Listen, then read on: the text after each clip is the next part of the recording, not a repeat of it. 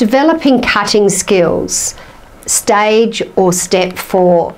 This program extends from previous programs in which children learnt to open and close their scissors and also snip and cut along a line and develop their muscle strength and coordination of their hands. This is the second book in the series, and children learn to cut corners and curves. They also learn to integrate their supporting hand and move and reposition that supporting hand. A basic tip in cutting activities: thumb up into the scissors, thumb up when holding that piece of paper.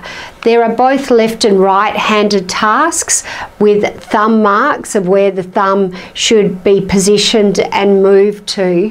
And initially the lines are quite thick and curved and then become thin curved lines. The program continues to become more complex when actually children have to fully turn their piece of paper rather than just move their hand up that piece of paper, and tasks continue to become more and more difficult, both with left and right-handed tasks. Finally, the tasks have no thumb placement marks, but require the child to engage in lots and lots of thumb and hand repositioning. The tasks are based upon occupational therapy developmental norms.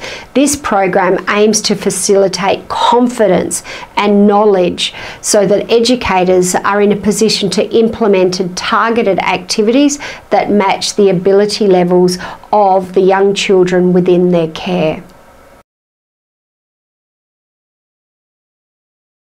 If you found this information useful, don't forget to click the subscribe button and check out our related videos shown here.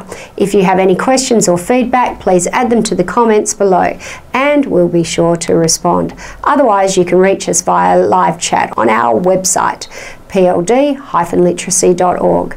Thanks again for viewing.